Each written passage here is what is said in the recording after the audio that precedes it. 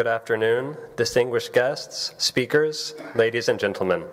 My name is John, and I have the pleasure of being your MC today. On behalf of the Institute of South Asian Studies, NUS, and the S. Rajaratnam School of International Studies, NTU, I welcome you to the panel discussion on long-term implications of India's 2019 general elections. To start the proceedings, I would like to invite Ambassador Gopinath Pillai, Chairman, ISAS, to deliver the opening remarks. Ambassador Pillai, please.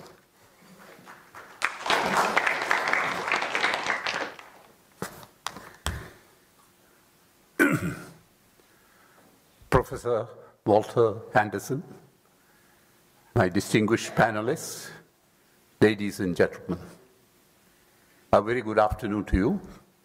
In spite of the dismal weather that you all managed to get here, seem to indicate that there is considerable interest in the subject that we are about to talk about. I must express my gratitude to Rajaratnam School of International Studies, NTU, for co-hosting this event. We now have a program to try and link up with other think tanks within the university, within Singapore, and hold joint programs. This is one of the firsts that we are having. My gratitude also to Professor Walter Anderson for being here. He was in India studying the elections on the ground, and he has written several books, one of which we had a chance to discuss on the RSS. Very interesting book. Very, maybe some statements there could be challenged, and I think he'll be quite willing to, if you have read the book and you have some points, you could blend it into this discussion. Should not be a problem. But I want to thank him for being here. He has been here 3-4 days and not bored with Singapore. So that's something unique. So we welcome him for this. After a drawn-out, hard-fought, and often bitter general election, the results were announced on 23rd May. BJP won a landslide victory. As the dust settles, it is now time to interpret what the results mean for India, the wider South Asian region, and the world. ISAS congratulates BJP for its tremendous victory. ISAS was the first institution to invite Mr. Modi to Singapore when he was Chief Minister of Gujarat. And there were a lot of questions asked, and I was put on the map to say why, there's Americans don't give him a visa, why are you inviting, sort of thing. But I felt that he was running the best administered state at that time, the state that was producing the best results. And we needed to know how it worked, and we needed to listen to him. So we invited him. And I think that was our first contact with Mr. Modi. And we were very impressed, and we have been following his progress very closely. The panel, as you know, very distinguished people. And they're going to talk about the long-term implications of the elections today. I would, for my introductory few words, I would like to take a slightly different position and sort of ask the people here, as well as maybe representatives of BJP, to look at something a little different, and that is, I would like to look at what I would call my wish list now that BJP has come into power with an absolute majority for a second time, seem to be very much in control of things. They can make things happen. Now, I thought, while my distinguished panelists will talk about long-term implications.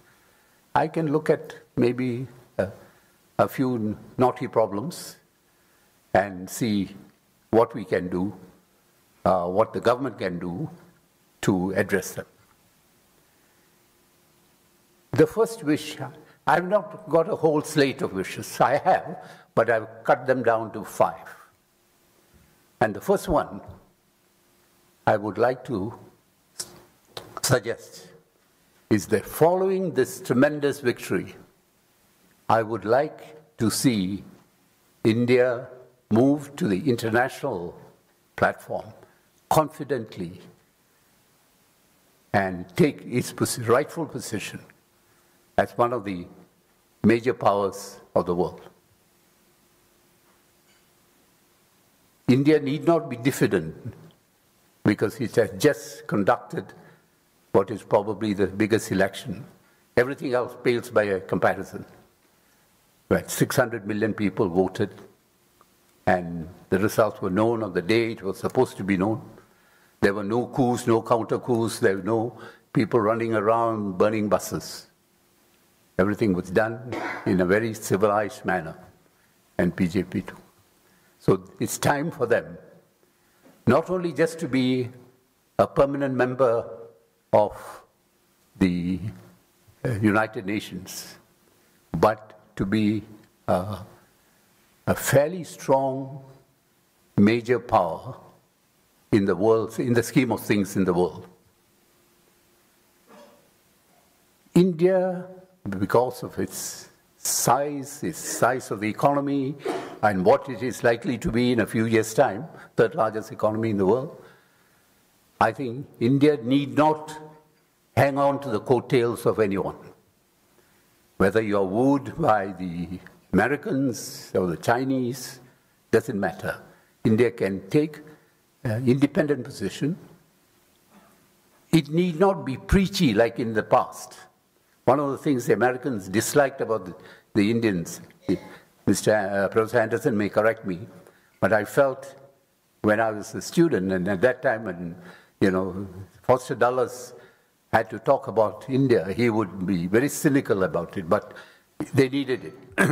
And India was the counterweight for many other things. So there was a certain sort of diffidence on the part of India, why they there sort of thing. But now they can do it on their own. They can be friendly. I mean, Japan is a very good friend, and maybe not too many conditions, but others have their own agenda. You have to see and whether what fits in with you. But India should also, in the same process, be friendly and useful to its immediate neighbors, because there's always a feeling that India tries to play the big brother, and this offends our India's smaller neighbors. So when I say take the rightful place in the community of nations, I think it comes with certain responsibilities, and we must be aware of this, and we should do it. That's number one. Second, much more difficult, I yearn to see the day when India declares that it supports an open economy. In almost every trade negotiation, India is seen as a spoiler. They will see what can be done to subvert the solution. So I think we must change this. India needs to grow. India needs to make sure that wealth is created.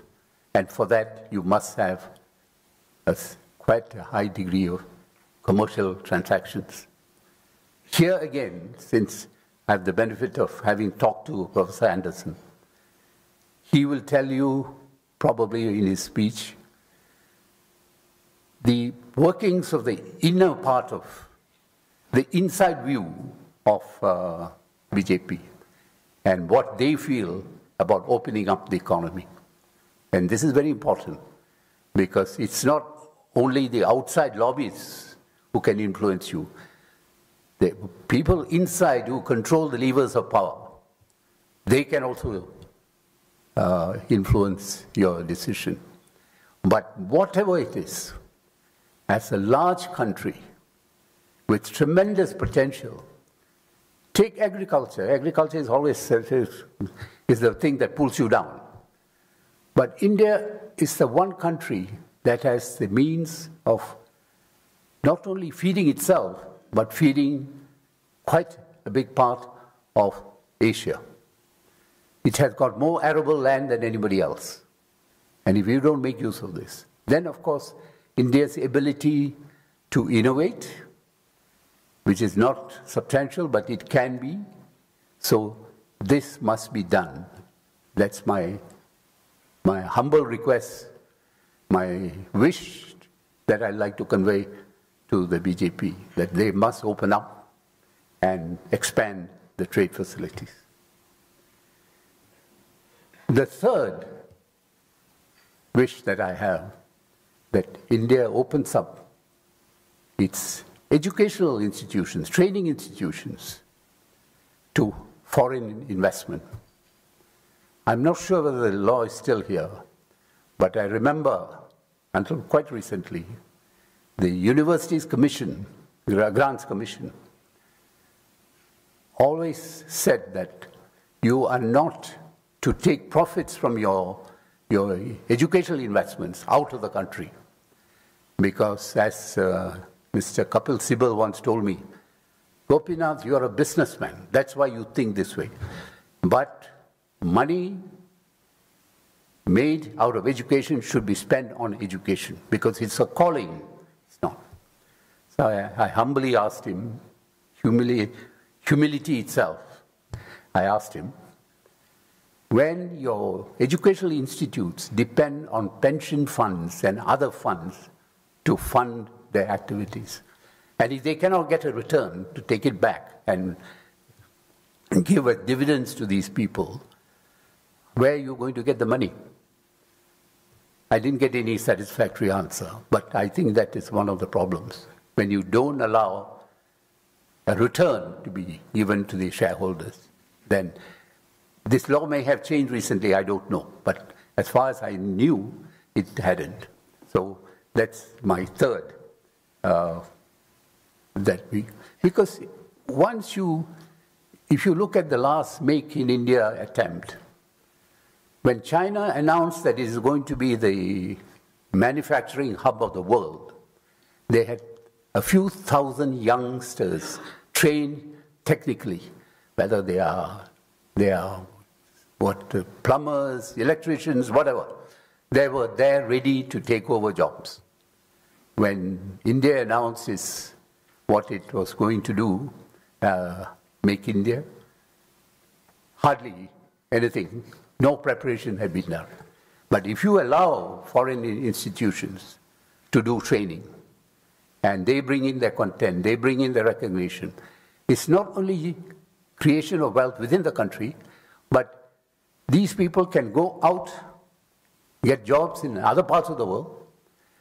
India has the largest workforce in terms of age, the younger age group, and they can contribute tremendously to the GDP of the country, as well as in the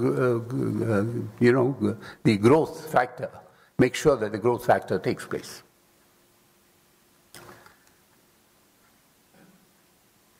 The fourth wish that I have is that India must go an extra mile to strengthen the various institutions that they have.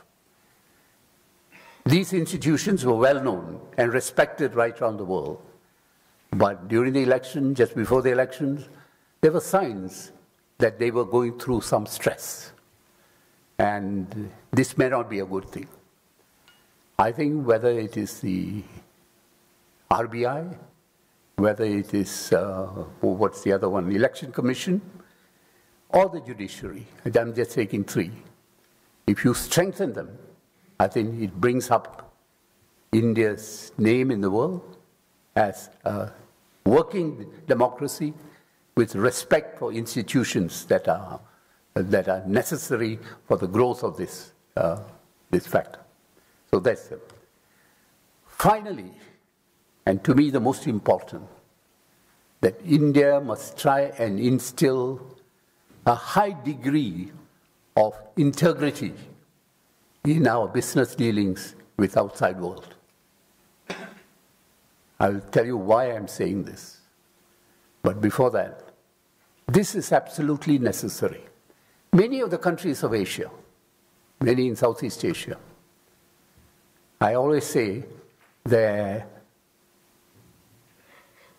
entrepreneurship varies inversely with integrity. Now, if you think about that, that means that the more entrepreneurial you are, the less you care about integrity. This is a fact in many of the countries. India should not be in that category. India should have, the variance must be direct. That the more entrepreneurial you are, the more you must be concerned about integrity. Sometime, I think last year, I was in Delhi or Bombay, somewhere in India, and I was reading one of the local English papers. And there was an interview by a visiting Caucasian visitor. And he said something very significant. He said, I invest in various parts of the world. In most of this, in many of these, I lose money. I tell myself, I made a mistake. I did not study the market. I didn't understand the market. And I went in and didn't succeed. In India, if I lose money, I always feel I've been cheated. Because Indians are very clever, and they'll tell me all sorts of things and make me believe this is so and this is wrong. Now, this is a bad image for a country to have. So out of 5 wishes, my last wish is that we should go the extra mile, and the education in integrity must start from school level. Telling lies is wrong. I remember when I was a kid, I was born in Singapore, but I spent quite a few years of my childhood in India. My grandfather always said, if you tell lies, you misrepresent, that's a sin. It may probably the biggest sin that you can commit. So you should never. So I grew up with the fear that you will be punished by, if not by this world, some other world will punish you. So you grew up with that. Now, never mind, this is one good way of making a quick buck, and therefore we do this. Our standards must be, if you look at India, in the branding, Japan is number 1. Singapore is number 2. I'm very proud of this, because they see that Singapore generally is not. There was a time when I used to do some import-export business. When you export something to Indonesia, they will take your price that you have given and put a premium on it and charge a duty on that. This was done for every country, including Singapore, but not for Japan. So I used to make a lot of noise to say, look, we are as honest as the Japanese, and why are you doing this? But the impression is, no, Japanese were always very honest, the others were not. But subsequently, Indonesia changed, and it's true. So this is a very important factor. The culture, the business culture must be one based on honesty and straight dealing. It may not be possible always in business, but it must, best effort must go into it to try it. So that's my 5th. Ladies and gentlemen, I've taken longer than I should. I'm sorry about it, but hopefully my panelists will talk more on the long-term implications of the results. Thank you very much.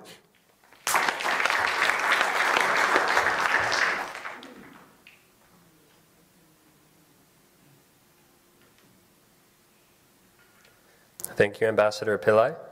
We will now move to the panel discussion. I would like to invite the following speakers to please take their seats.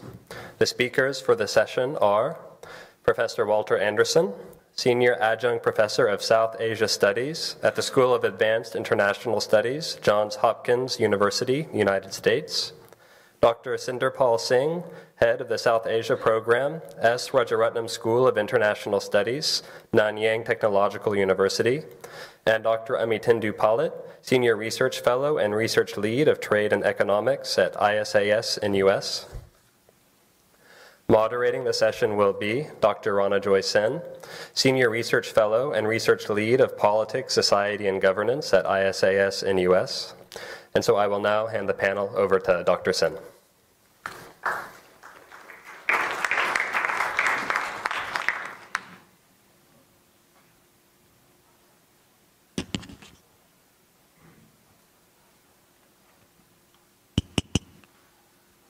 Thank you for the introductory remarks, Chairman Pillai, and a very warm welcome to this afternoon's panel discussion looking at the long-term implications of the Indian elections. The results of the Indian elections, which came as a surprise to many, especially the margin of the BJP's victory, has been quite endlessly parsed, analysed, dissected over the last few days, ever since the results were out on May 23rd.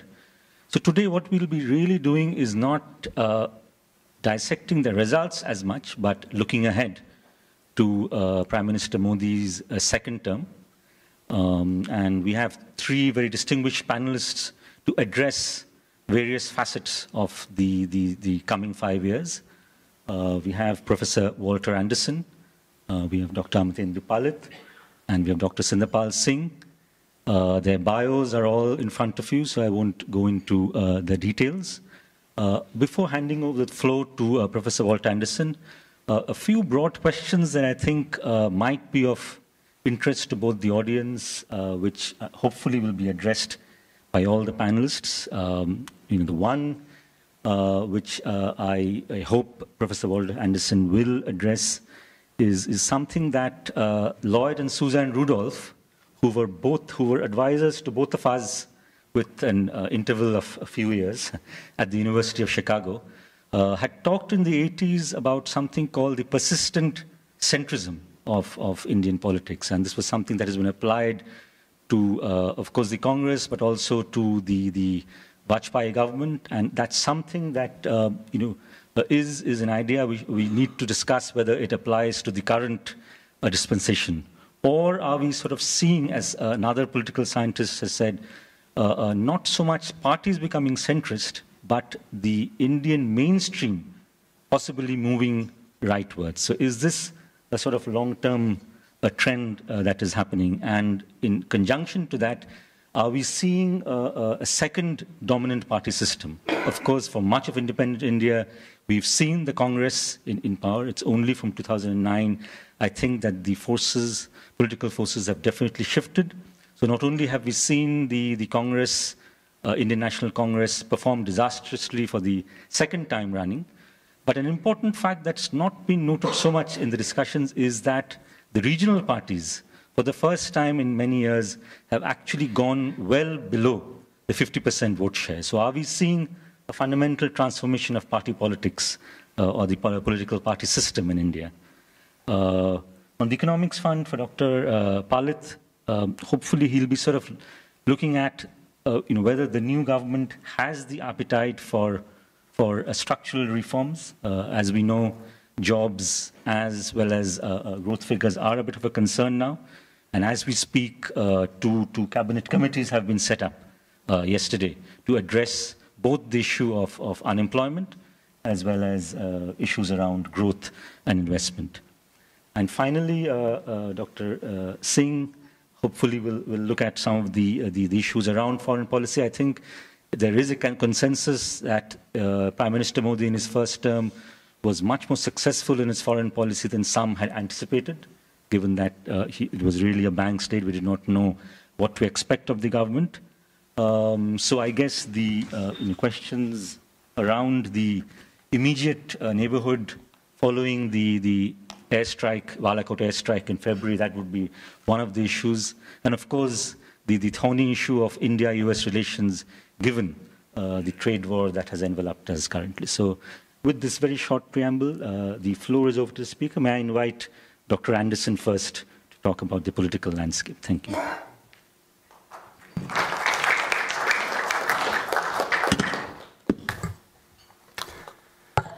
Well, it's a real privilege to be here. I was last in Singapore about 18 years ago, and I was with the government at that time, so it was a whole different perspective. I've seen much more of the city. This time I've seen it with my wife rather than seeing it alone, so I've seen a lot more, and I thank the people for inviting me to this, particularly Roger Mohan, who I've known forever. He's one of these people you never know when you first met them because you've known them forever. And he's been a close friend of mine and so his wife for the two of us since that time. I'd also like to thank the chairperson, Dr. Ranajoy Sen, and Ambassador Gopinath Pillai, for whom we had a long conversation at lunchtime yesterday on some of the issues he brought up. Do you want to get the map?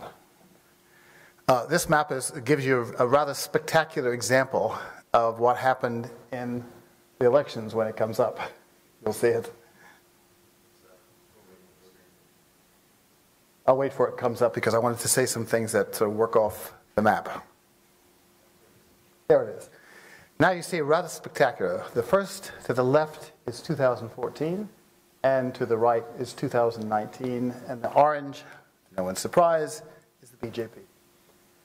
But there are some differences in the two, in that the BJP margins in 2019 are larger than they were in 2014. I'm not going to spend a long time on the results of the election, as you mentioned, because it has been talked about by many people in other forums in much more detail than I could possibly do it. Now, I do want to say a few things. One thing I want to say very briefly, what happened, and this map tells you something about that. Why it happened, and then I want to get into some questions which I hope will be a basis of discussion for the questions and answers as we look to the future of India and the politics of India. Okay, first of all, you see in this map, the BJP won, again, a landslide. For the second time in a row, it had a majority on its own.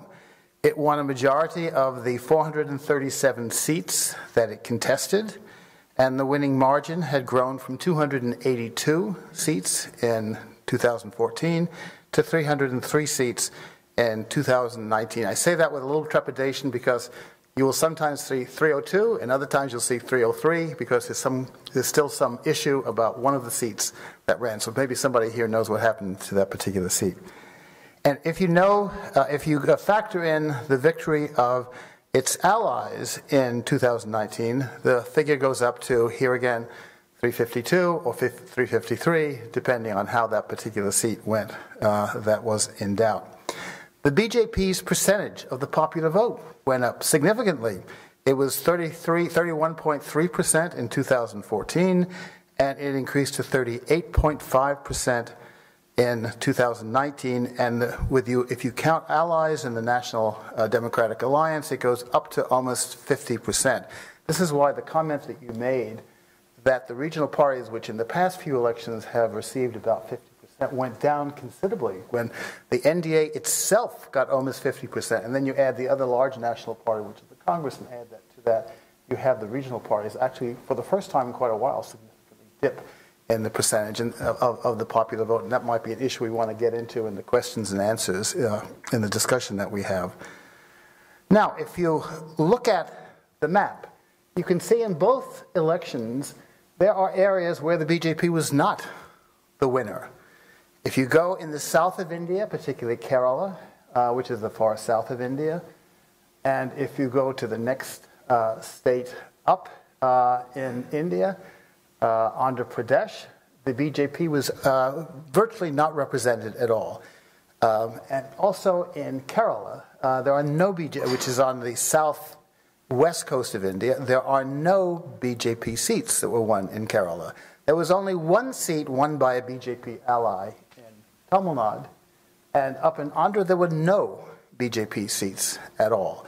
Where the BJP made more of an impact, however, which it didn't have before, as you can compare the two maps here, is in the northeastern part of India, Orissa, West Bengal, and the far northeast. Which is one of the interesting things we might get into, is how the far northeast of India shifted to be an almost total orange area. And the BJP and allies control, I think, all the states in the Northeast these days, which is one of the great transformations that's taken place in Indian politics. Now, what else has happened in India that's interesting? We saw the virtual collapse of the communist parties in India. I think they have 3 or 4, and there's some debate about that, about how many seats that they actually won on the national level. It's very few. They lost in their former strongholds of West Bengal and Kerala. Secondly, what happened to the long dominant Congress Party? It gained, but very marginally, from 44 to 52 seats. That's not even enough to be considered an official opposition party in the Indian parliament, where you need 10% of the parliamentary members to be considered an opposition party. Then take the Aam Aadmi Party. The Aam Aadmi Party had been considered the hope of much of the urban liberal class in India. Its last several years have been a period of turmoil in the Aam Aadmi Party, and it lost every seat in its center in Delhi in the last election. Now, what was left was a group of regional parties, and they were unable to work together against the BJP in the elections. And it's interesting if you see what's happened to them after the elections. There's been a certain cracking in many of them. Some of them have left their parties and joined the BJP, and the leadership is almost invariably consulting with the center, because if you are a regional party in control of a state government, you have to have good relations with the center. And all of them, and I think even Mamata Banerjee has actually, I'm told, has actually reached out to contact various people in the central government of Modi because of the necessity of governing with cooperation of the region, of the central government. Now, why did the BJP win? Very controversial. So, you may disagree with what I have to say, and I'm going to make it simplified to keep the talk minimal, because one could talk for 3 hours on this subject, but I'm going to talk for 3 minutes on this subject.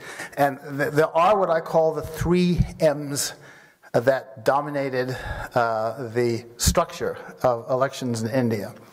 Money, machinery, and you all know what the 3rd M is, and Modi himself was an enormous factor, a charismatic figure. When I got to India a few weeks ago before the elections, and we went to Haryana and UP, and you asked people, at least when I asked people, who are you voting for? They didn't give me the name of the candidate. They didn't even give me the name of the party. They gave me the name of Modi, either for or against. I'm voting for Modi or I'm voting against Modi, which is exactly what Amit Shah, the management person that has long been with Modi, wanted, and the opposition fell into the trap, which he more or less had set for them by focusing the election on Modi. Okay, let's take the issue of money. The BJP, according to the National Monitor of Party Financing, the Association of Democratic Reform, gives figures as to how much money the various parties raised. The BJP raised 10 times as much as all the opposition parties combined. You didn't have to be in India long to see the results of that. That you had huge billboards everywhere where Modi's face was on the billboard. If you looked in social media, there were thousands of messages giving you reasons to vote for Narendra Modi. Television. One day I was flipping the dial and I came across Modi doing yoga. Yes, Modi doing, there was a kind of animated Modi, and that he was built like a gymnast doing some very complicated sets of yoga. And how did that happen? Well, guess what TV channel that was? That was Namo. A TV station that had been set up, and someone still hasn't explained to me the technicalities, the legalisms of how this happened, but it was a TV station set up, devoted to advancing the cause of Narendra Modi. And there he was, going through these complicated yoga exercises with soothing music in the background, with a skeleton of the human body telling you what parts of the body were affected by this yoga. It was actually brilliantly done. Whoever was in charge of that did a brilliant job. And they had the money to do a brilliant job, because they obviously got the best that India had in terms of TV production to get involved in this effort. Let's take machinery. This is where Amit Shah, the longtime colleague of the Prime Minister, did a brilliant job. In fact, one of the problems that the BJP faces as we look to the future is who's going to replace him and when. What I hear, there's going to be an interim, and it could be a substantial interim. But even if he's replaced, and we're being maybe recorded, I will predict that Amit Shah will continue to play a major role in how the BJP runs itself.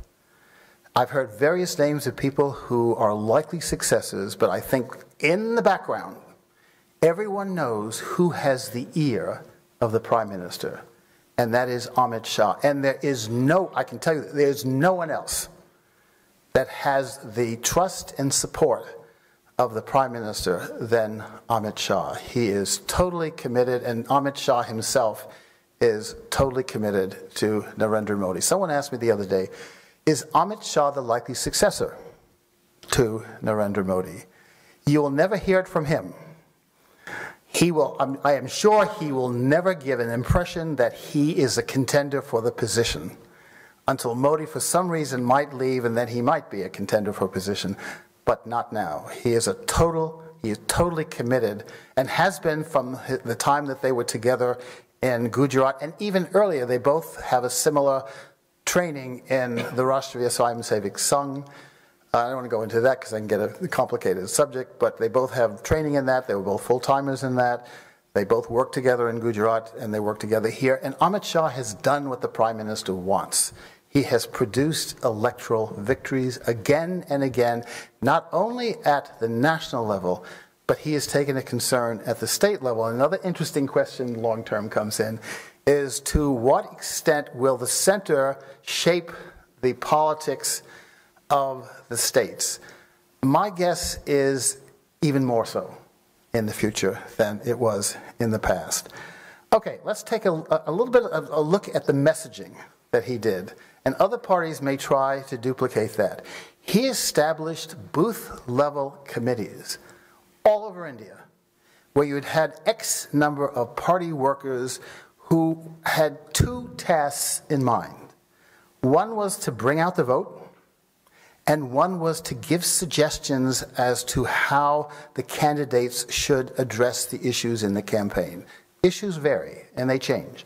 And you have to have a sense of what is it the people wanted. He was very concerned that they get proper messaging in the various districts where the party was running. A second part of that machinery was they identified all 250 million recipients of welfare benefits that the Indian government provided, and were in touch with them that they should go out and vote. Now, they had to be careful how much propaganda they put out on this messaging, but it was clear that the idea was you go out and you vote for the person or the party that gave you these goodies, and that is the Bharatiya Janata Party. There was then a third group that they could rely on, and that was the Rashtriya Swayamsevak Sangh, the RSS, this group I mentioned a few minutes ago. The RSS has a cadre of activists, maybe 2.5 to 3 million, plus a large number of people who have been in their training camps, and they have about 100 organizations that penetrate all parts of Indian society. That cadre came out and worked for Narendra Modi as well, also identifying issues that the party should address to get support. Modi himself, trusted, as I'm told, trusted what Amit Shah told him. And Amit Shah, wanted the campaign to focus on Modi, and it did, and apparently to great success. Finally, let me say a few words about Modi himself, a tireless orator whose early experience in drama showed off. If any of you watch the Prime Minister, I suggest you do so. Turn on YouTube, watch Narendra Modi, particularly before and after he speaks. Before he speaks, he sits there rather quietly, doesn't talk to anybody. He gets up, it's as if a switch was turned, and he comes alive, and gives you a performance. I saw him in Madison Square Garden at his first speech in Washington, D.C., and it was a duplication of that. He sat there quietly while the things were going on the screen about him, and he wasn't really paying attention. Got up, and as if he was on stage, which in a sense he was. He's a fantastic orator. You know, probably one of the best, if not the best, that you have in India. And in part, I think that's why he has, in many ways, modeled himself after the speaking style of Atal Bihari Vajpayee, who was, in many ways, a hero of his in terms of how he presented himself to the public. Now, the opposition fell into Amit Shah's trap of themselves focusing on Modi. And for those of you who are in advertising know that bad advertisement in many ways is as good advertising, because it focuses people on who you are. The Prime Minister could argue, as he did, that he was a tested leader, ready to serve as Prime Minister, and there was no one else who had comparable experience or work in politics that he had. Then Pakistan, or Pakistanis, inadvertently did him a favor in February. There was the attack in Kashmir, claimed by a Pakistani-based group, and that inadvertently furthered Modi's effort to win. Polls taken in January and February, and then again in late March, show a difference. Modi is up 30, and the BJP is up 30 to 40 seats on the average in the latter polling than the earlier polling. A significant advance that I think has something to do with the focus that entered the campaign on national security and terrorism in the country, and they made good use of that. And they also pointed to the Congress's lack of concern for that, or apparent in the aftermath of the Mumbai attack in 2008. In the Indian case, Modi had ordered an attack. While the plane was down and the pilot was captured, the people, in my view, still gave Modi enormous credit for being tough and standing up for Indian rights, where that was not seen in 2008. In fact, a Hollywood movie was made called Hotel Mumbai. If you haven't seen it, take a look, because it has a very pro-Indian, and maybe it couldn't have any other approach, in the movie. I was watching the movie in an area that had a lot of Indian young men in the movie, and it was like watching a movie in India. Go get them, go get those awful Pakistanis. But it was that kind of sentiment that was aroused in India as well, and that movie, in a sense, captures that to a certain extent. So at this critical point in the campaign, just weeks before the election was to begin, nationalism and security emerged as an important issue. And running through the campaign is something else, and that there is a Hindu nationalist strain that runs through the campaign. And it ranged from the proposed policy to exclude Muslims as refugees to India for those people who were coming, but that they would not include Muslims. Construction of a Ram temple at Ayodhya on a site that is claimed by Muslims, and the use of religious spaces to identify with the Hindu cultural mainstream. For example, the 17 hours that the Prime Minister spent at Kedarnath, a cave dedicated to Lord Shiva, which was then widely broadcast. Okay, since my time is running out, let me briefly mention some questions that I think we should consider as we look to the future of Indian politics. One is the BJP victory an inflection point in Indian politics? And the ambassador mentioned that issue himself in his remarks. I think it is, and the question is how much. Some have argued that it'll be a dramatic shift, perhaps meaning the end of secularism as we know it in India, and others have argued that India is too diverse and Hinduism is too diverse to accommodate a singular cultured order. In a new book that Swapan Dasgupta has written about the history of Hindu nationalism, he argues that Hindu nationalism, different from Marxism, doesn't have built into it an ideological justification of dictatorship or authoritarian control. And he actually goes to some extent, because that has been one of the major arguments used about the Hindu nationalism, is that it will lead to something that could end up as a authoritarian state. Now, much of what happens in terms of whether this is true, whether you have an inflection point or not, is whether the BJP becomes the hegemon of Indian politics that the Congress was between 1947 and the late 1980s. And we'll get an answer to that in the next 5-6 months, because you have several states who are going to the polls in the next few months, and we'll see how well the BJP does in those polls in different parts of the country. The other question is one I'd like to hear some views from the audience on this. If one assumes greater influence of Hindutva as an ideology and a philosophy in India, is Hindutva able to come up with creative solutions to India's diversity and to the growth of the Indian economy? It's not at all sure whether that's possible. And so we'll have to wait to see if, in fact, that happens.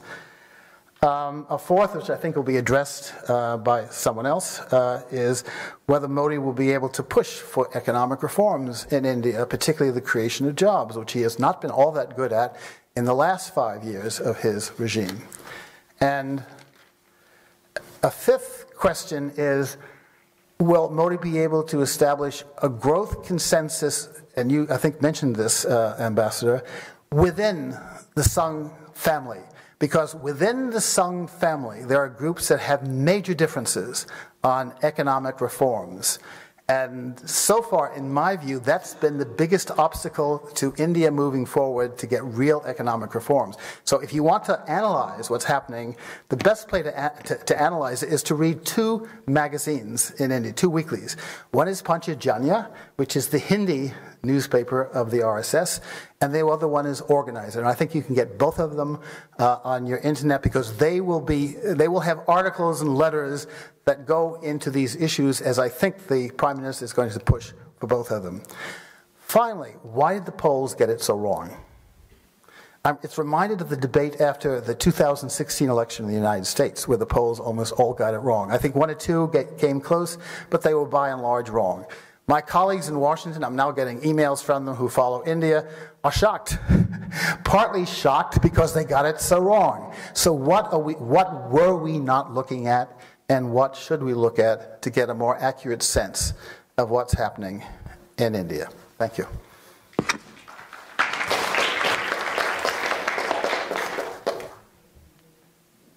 Thank you, Professor Anderson, for that overarching view of the political challenges before the new government, as well as analyzing the result itself.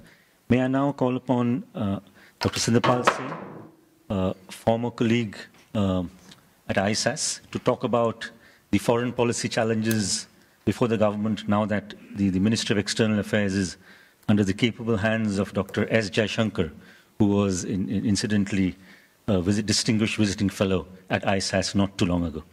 Over to you. Thank you, Ronojoy. Firstly, let me thank ISAS for making this joint event possible. Directors, Professor Rajamohan, Ambassador Gopinath Pillai, thank you. I think from a base of 0 joint events before this, we managed to do 2 in a very short space of time. So thank you for doing that. I told Ronojoy I will take about 10 minutes. So let me just, I'll do a very quick overview. I find these exercises such as this very daunting, because it involves speculating on what's going to happen. And invariably, you always get proved wrong. And also, when you talk about Indian foreign policy in the presence of C. Rajamohan, it's doubly daunting. So I'm going to stick my neck out and just give you a very broad overview of the kinds of, I guess, continuities, challenges that India might face and Prime Minister Modi will encounter in his second term. I'll look at 4 areas. One, of course, is the India-US relationship, the India-China relationship, the India-Pakistan relationship, and what I will say, the last, what I call India's neighborhood policy. The India-US relationship, of course, has been on an upward trajectory, and this comes from even before the NDA came to power under Manmohan Singh, because the first the first administration, the first term, they built on it, especially in the defense and security sector. So you got the logistics agreement, for example, things that probably a Congress-led government couldn't have done or were less willing to do, the BJP did. Now, of course, the idea is in the next term for India to build on this trajectory. Donald Trump and Narendra Modi seem to like each other very much. They both seem to have similar ideas about not being reticent about flexing military muscle to some extent.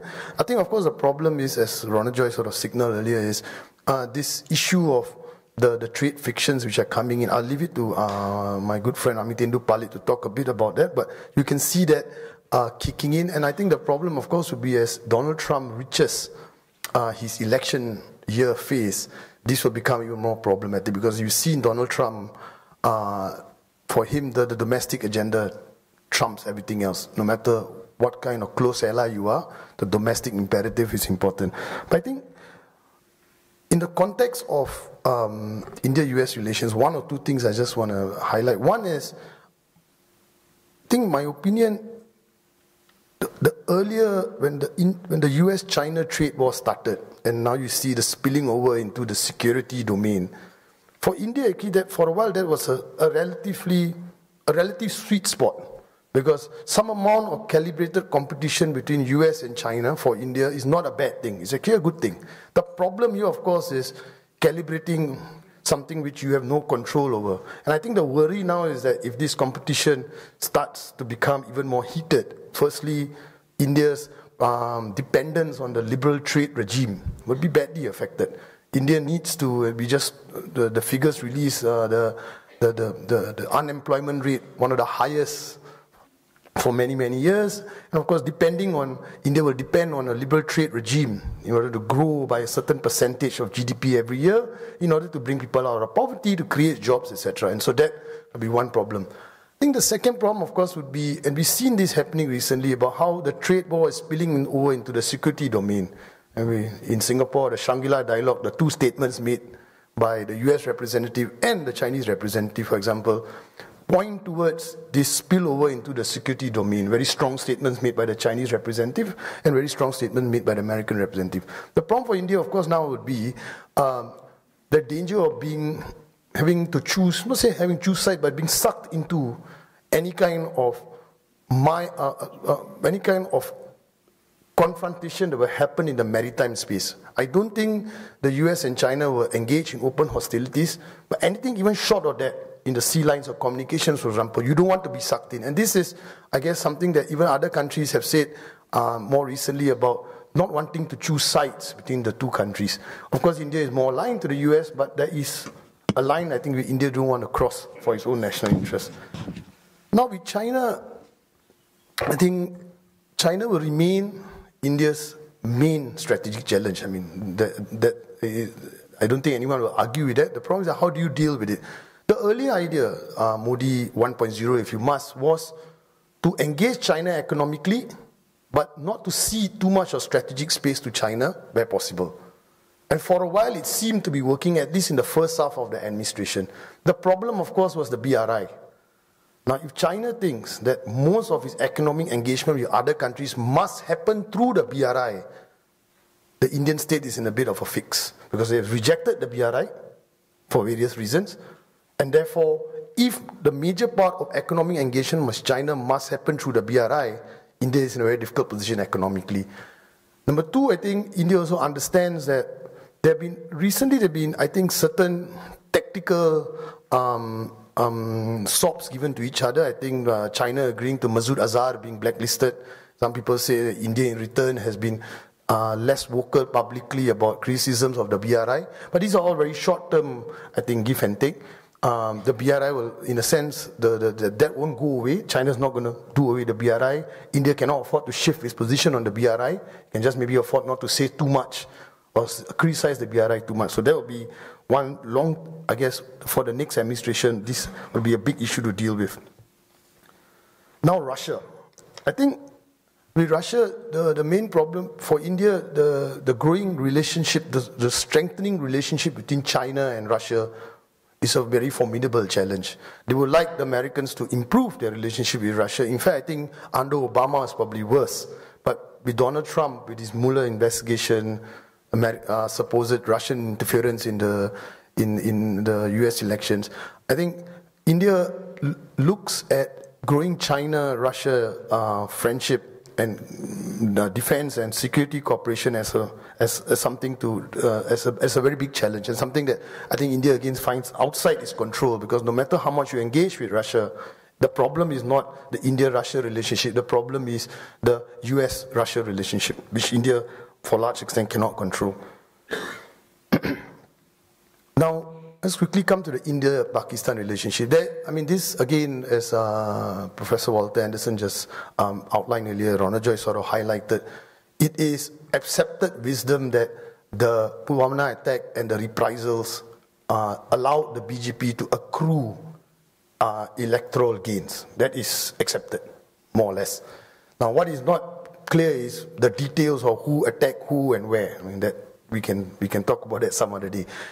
Now, if the lesson is that being hard on Pakistan gives you electoral advantages, it's hard to see, at least for the next year or so, India compromising anything to do with Pakistan. Pakistan, to a large extent, has always been a domestic politics issue. It's less a foreign policy issue and more domestic politics issue. So I do not see in the next 1 year any kind of toying of the relationship. Because if it gives you electoral gain, there's no real reason to adopt a softer line. But the caveat here is, despite the fact that the idea that India crossed the LOC for the first time since 1971, the other lesson here is that Pakistan did retaliate. And the fear, of course, now is, do you want this to escalate? Because the Pakistanis did escalate it. So the next time a major terrorist attack happens in India, and the next time people start linking it to Pakistan, what are you going to do? You cannot do less than that. But if you do the same, then there will be a reprisal attack. So how do you deal with this? And this is going to be a big challenge for India. Now let me just go to the neighborhood. In terms of I guess the aesthetics of it, the first time Modi was sworn in, he brought all the SAARC countries together. Right? This time he's brought the BIMSTEC countries together. I think before, in the last 2 or 3 years, most people did not know what BIMSTEC was. It was an initiative that was there, and then, like many other initiatives that India leads, was slowly dying a natural death. But recently he invited the BIMSTEC countries over, and I think this is quite interesting, because I think the strategy here is to engage South Asia by bracketing out Pakistan. Right? That's one part of the BIMSTEC strategy, that I will engage my South Asian neighbors, but I take Pakistan out. So SAARC is obviously out. In addition to that, BIMSTEC also allows India to engage on its eastern frontier. I think Myanmar increasingly is a key country for India in terms of engagement. This is where some people go a bit too far to say Myanmar is the next Afghanistan. I think it is stretching it a bit. But Myanmar will remain a place where India and China will compete for strategic advantage, political influence. So again, that will become important. However, I think this idea of having military exercises under the BIMSTEC umbrella was a slight, I don't think was something that should go on ahead straight away. I think the BIMSTEC countries want India to lead in infrastructure development.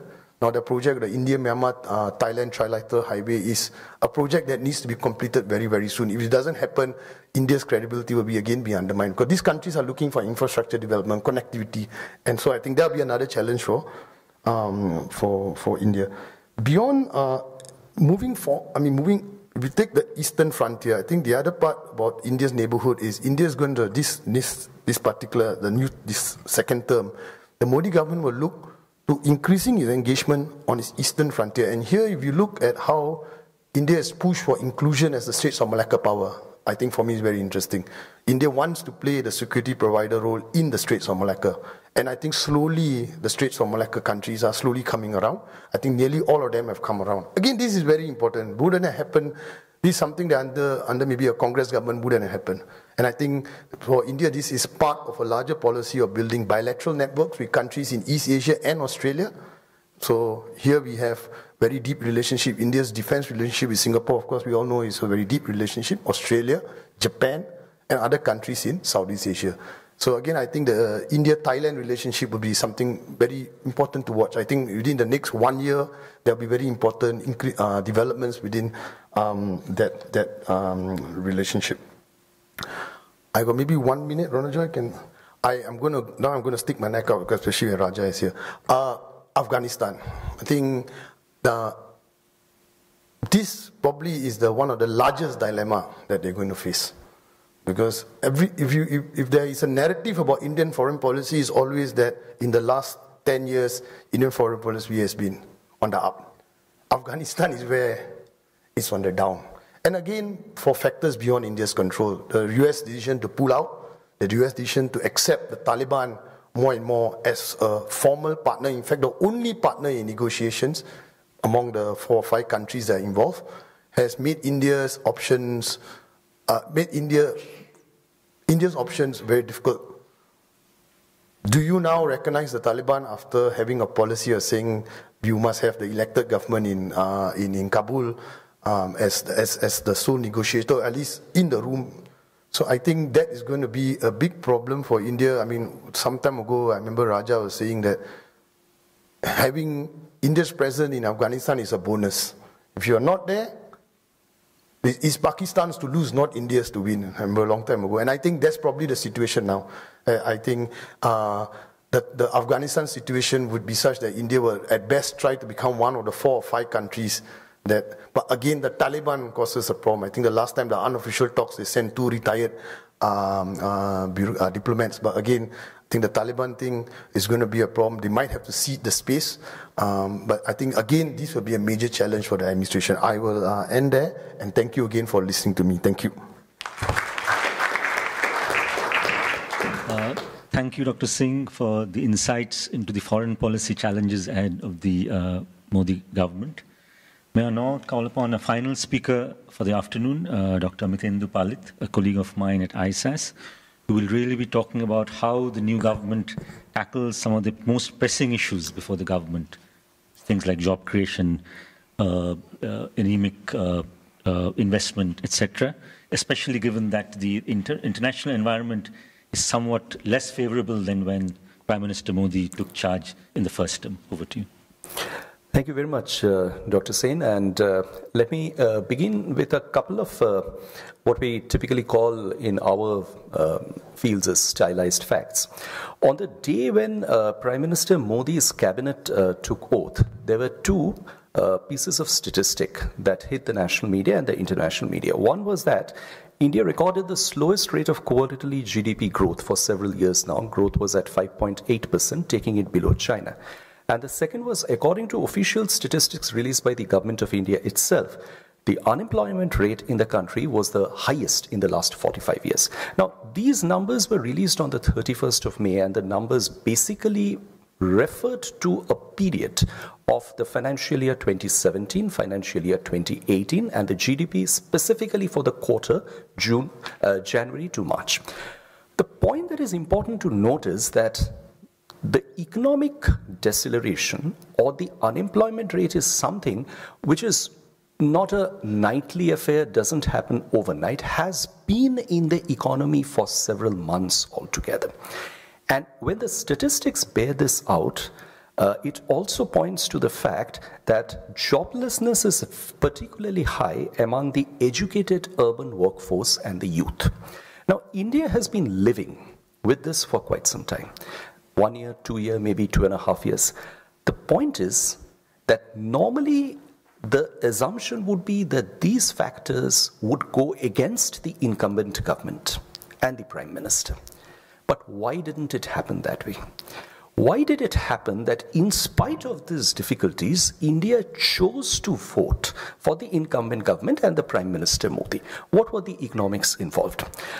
Before we come to that question, I think that's actually a tantalizing question to look into. Let me just also allude to the fact that the BJP President Amit Shah, the current Home Minister, delivered a very important speech the day the election results were declared.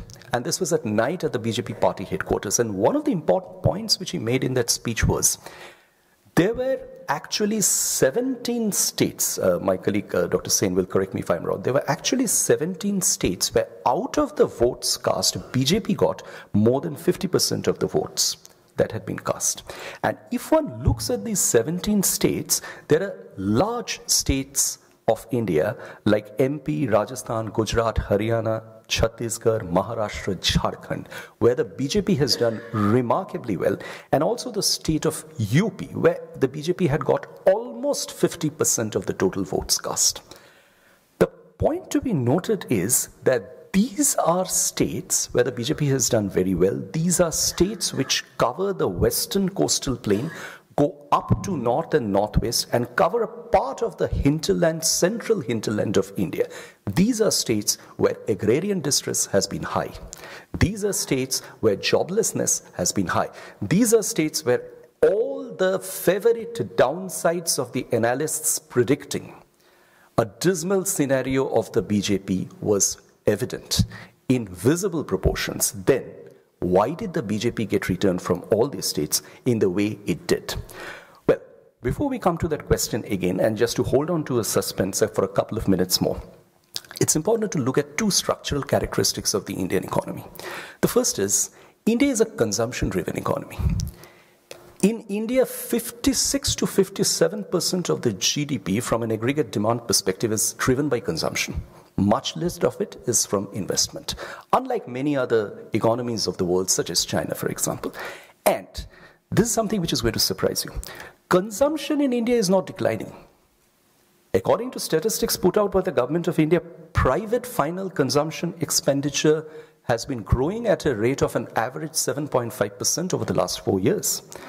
Private final consumption expenditure at a per capita level on a per head basis has grown from 6% to 6.8% between 16-17 to 17-18. And this is higher than the rate of growth in per capita income, which essentially means that consumption is the key to the sustenance of the economy. And this is where I'm tempted to remember one particular comment which Dr. Manmohan Singh had made several years ago while presenting one of the budgets. Good economics does not necessarily have to be bad politics. Good economics can be good politics as well. And this is where I think it's important to note. The best benefit for the BJP this time around has been delivered from very smart economics, and which has contributed to dividend-oriented politics. The affluent never really had issues with the BJP. The affluent were comfortable in the space which they had, which the BJP never tried to crack. Demonetization might have been just a little bit of a temporary setback for the cash reach. But the BJP's worry as it went into the 2019 general elections was primarily with two groups in the economy. The first was the farmers, and within farmers, the small farmers. And let's not forget the fact that the states that turned BJP to power with more than 50% votes are primarily agricultural states. These are not states like Tamil Nadu or, say, for example, Karnataka, which are primarily the industrial states of India. These are primarily agricultural states. BJP's worry in these states was primarily with the small farmers group, who are struggling with agrarian distress. And secondly, the hardest hit of demonetization that was taken by the informal sector and traders associated with it. The challenge for BJP is to work out smart economic policies which would actually address the requirements of these two sections of the population. So what it did was, it went into a series of welfare economics oriented initiatives which were targeted initiatives. The first, the Prime Minister Kisan Scheme, which, and it's important to mark the difference, Congress won 3 state elections in December. Rajasthan, Madhya Pradesh, Chhattisgarh. All states returned BJP back to power overwhelmingly. In all 3 states, Congress announced immediately after coming to power debt relief for farmers. Agricultural loans were waived off. BJP didn't walk the agricultural loan path. It put money directly in the hands of the farmer by committing a huge sum in the union budget, which is around 15 billion Singapore dollars. And this was not enough. The most important and the most smart part of the trick was that before the financial year ended, and before these regions went to vote, BJP on retrospective effect actually put money in the hands of the people before the financial year came to a close, because otherwise all schemes start taking effect from the next financial year, and by the next financial year, the elections would have started. So there was an allotment made in the previous financial year. This was of around 4 billion Singapore dollars, which worked on putting money in the hands of the farmers directly through the direct benefit transfer schemes.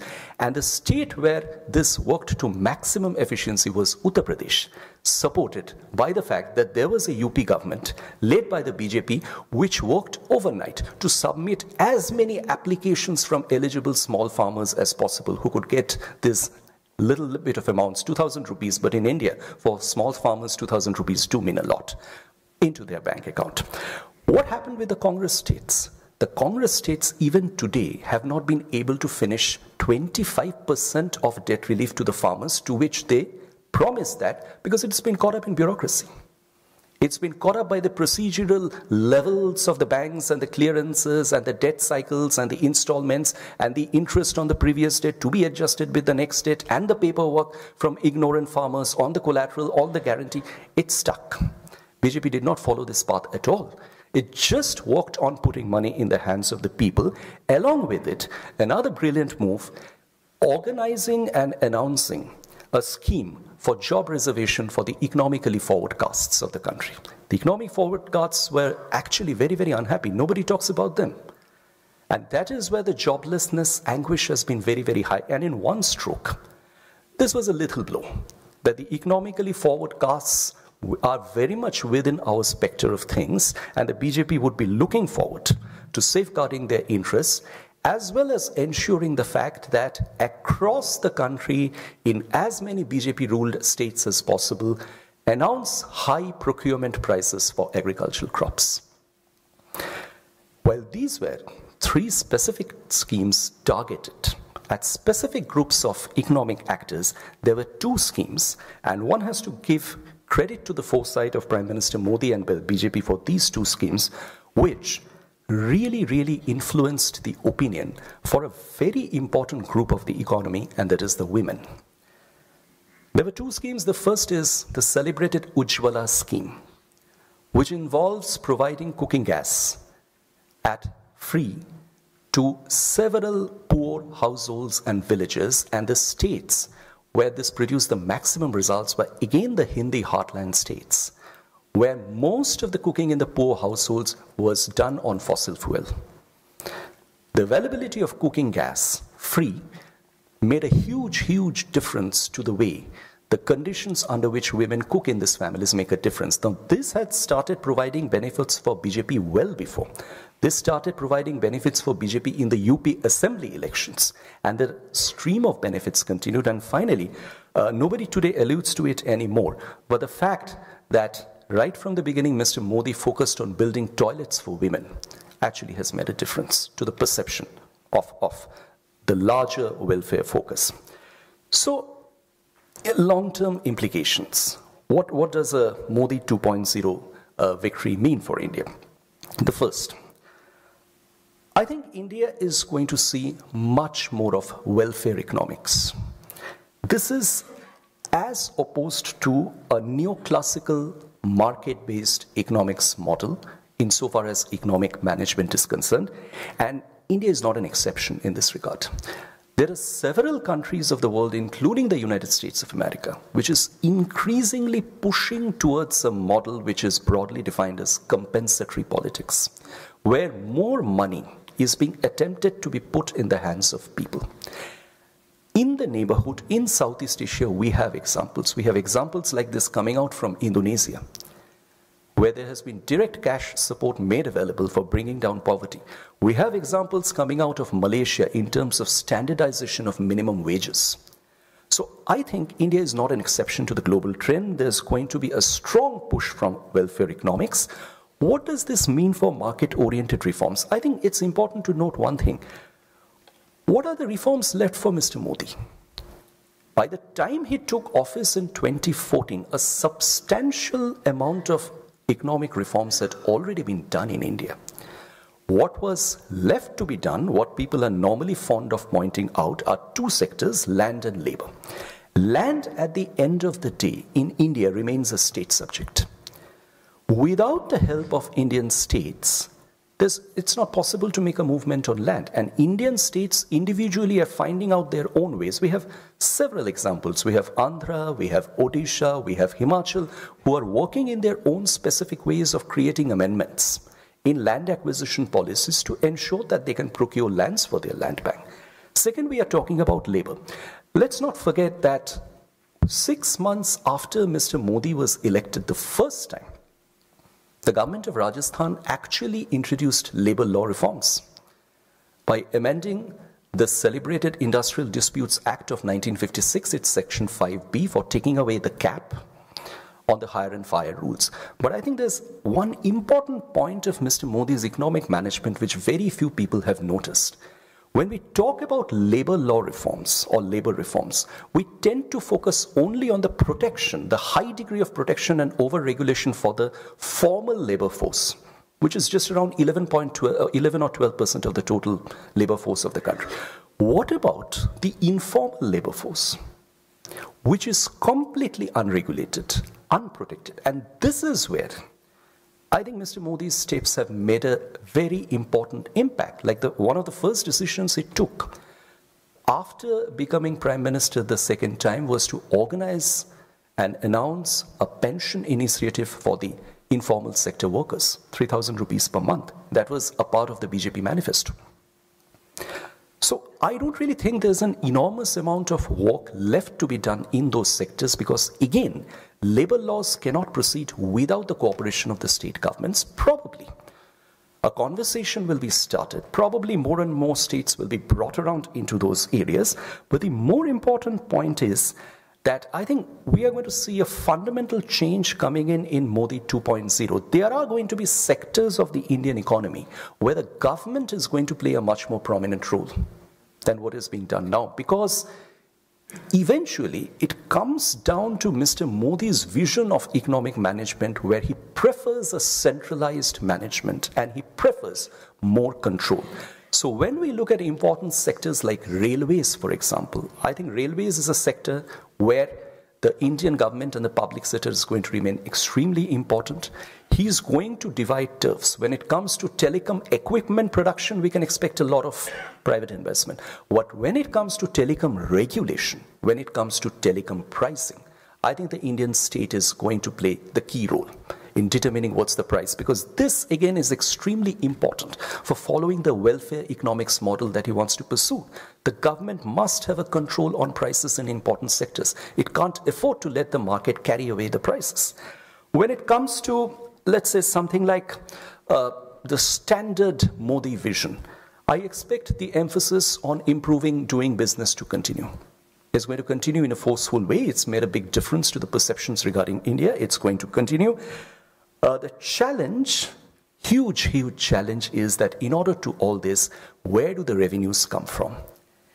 And this is where I think I would stick my neck out in a sufficiently safe way, if I can take that position, however oxymoronic it may sound. I think we are going to see privatization of some public enterprises. And I'm not pointing to privatization of Air India. I don't think Air India will be privatized. But there are public sector enterprises which are going to be privatized because this is the only way non-debt creating capital receipts which can flow into the government budget for giving it revenues which it desperately wants for funding the welfare finance. I don't think India is going to really open up in an aggressive fashion, but what India is certainly going to do and likely to do is to look at ways for mobilizing foreign exchange. And if it does that, there has to be some selective opening up that needs to be done. And particularly when India is expected to follow a foreign policy which puts maximization of economic interests as its central goal. So what I expect to happen is a huge boost to sectors like tourism, for encouraging more and more tourists into India. Civil aviation is going to get opened as much as possible across open skies policy. And there are 3 regions of the world with which India is likely to work much more closely for getting deeper market access for its not just exports, but also investments. The first of this, fortunately or unfortunately, is Southeast Asia. I think Indian engagement with Southeast Asia, economic engagement, is going to increase much more than what it is right now. India is going to work much more closely with the Middle East, including with countries like Saudi Arabia. And India is going to work very closely with Africa. And yes, the last submission that I have in this right, I'm prepared to stick my neck out and say India is going to work much harder on expanding its economic relationship with China. I'm very confident that's going to be a central part of India's external engagement policy. There are areas where I think we are going to see the Modi government be a lot more vigilant, a lot more economically active, a lot more state-focused, and these are some of the relatively new areas, like, say, for example, the digital economy. The digital economy is something which the government is going to keep for itself. Whether it means draconian localization policies, whether it means a middle path, whether it means selective cross-border exchange is not something that we will figure out. But incidentally, these are also likely to be areas where India is going to work much more closely with a few global partners, including China, I suppose. Thank you so much.